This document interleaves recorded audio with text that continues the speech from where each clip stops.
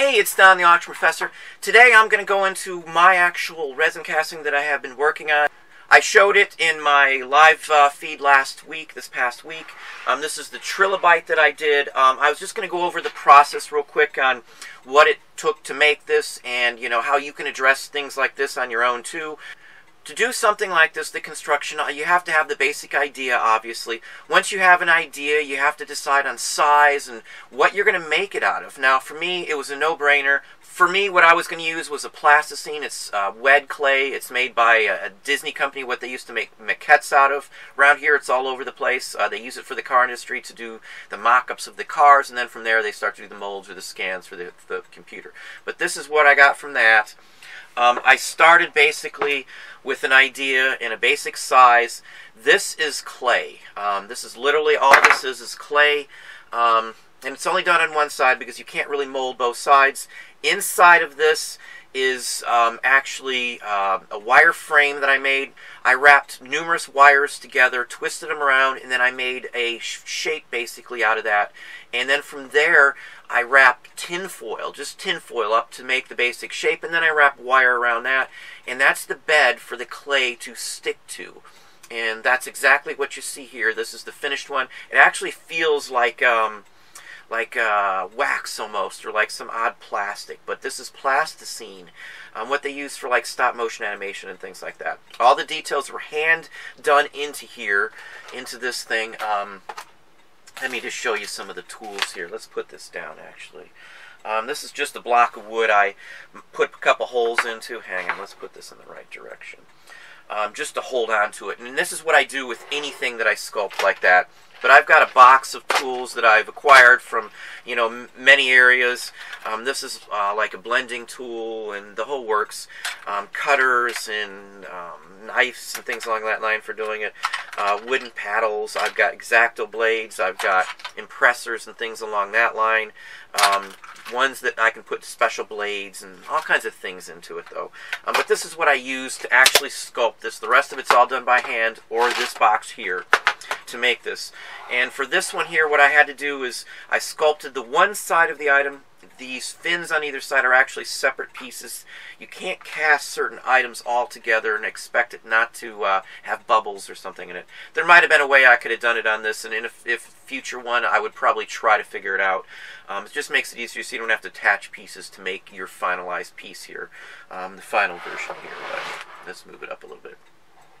But then once I've cast this, or I've sculpted this, and I've got my finished sculpt, and I'm happy with the sculpt, which you see it's identical to that, I cast this in a mold, just one side of it. Now here's the mold for the finished one of this.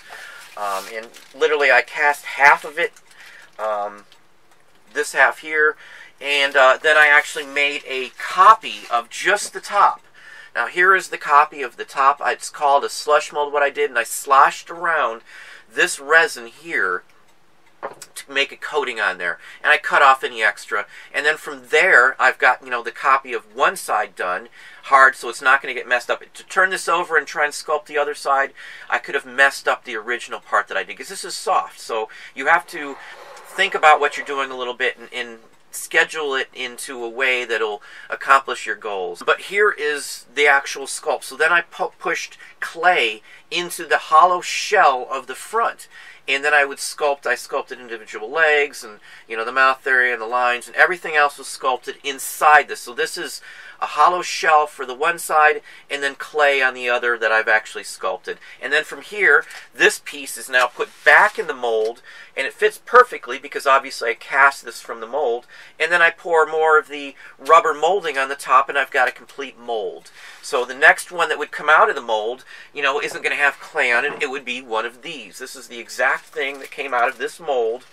Literally, it fits in there perfectly, and this is where it's come from. It's cast. I've cut openings in the top to cast the resin in there, and the whole works. So then I've got two. This is for the fins. As I said, they're cast separately. So I've got fins that have to be glued on, and then filled in with that too. Two fins. They're each different. So, and then the final part of the mold is the base. Now again, with the base, I just decided on a shape for the base.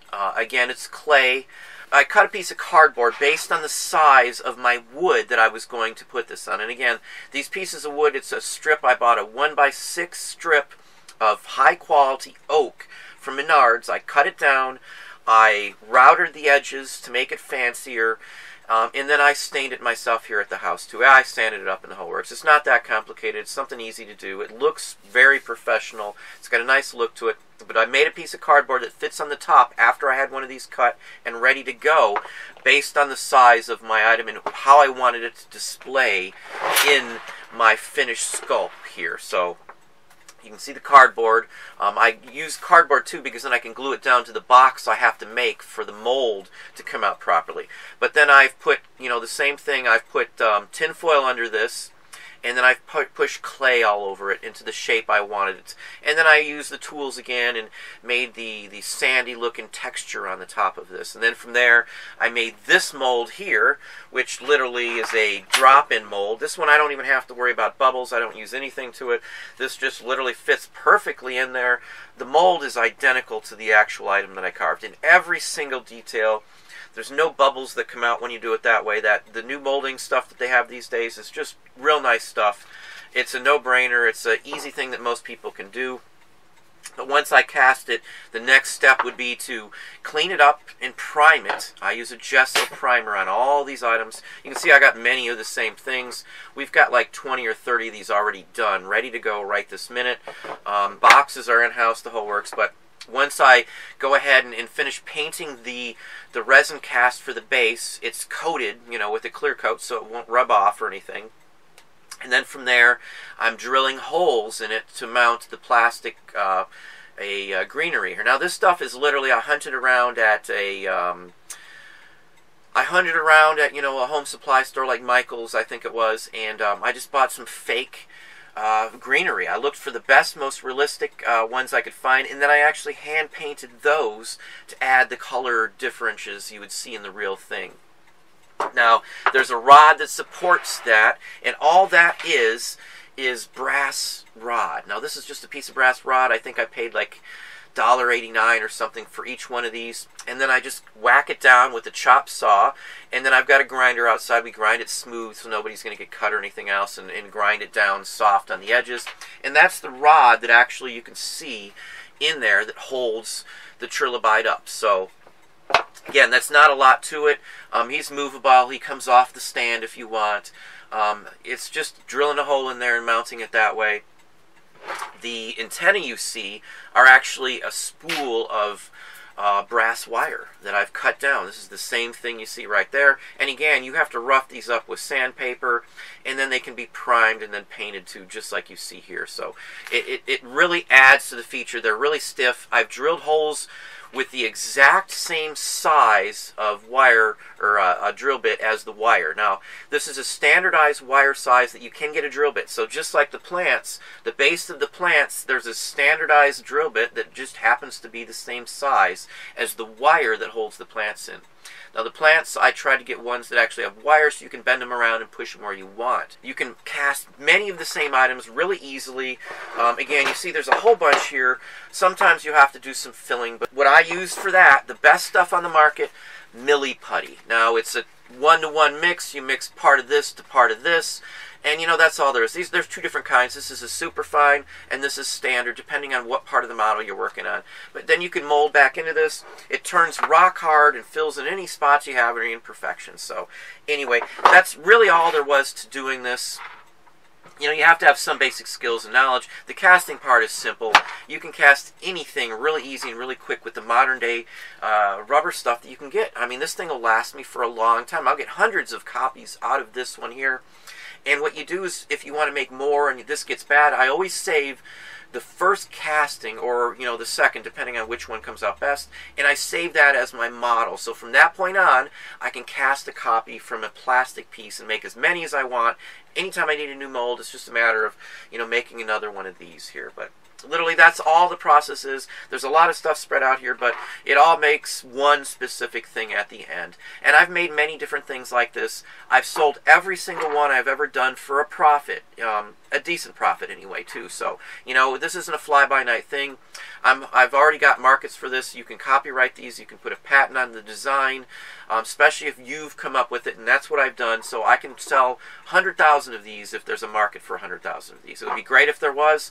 I never jump to conclusions or count my eggs before they're hatched. For something like this, who knows what's going to happen with it. I'll probably even take it to a show one of these days within the year. One of the Comic Cons, Sci-Fi Cons, Monster Cons, or any of that. Something like this could sell in a museum, an art gallery, a zoo. There's many different options to put this out there.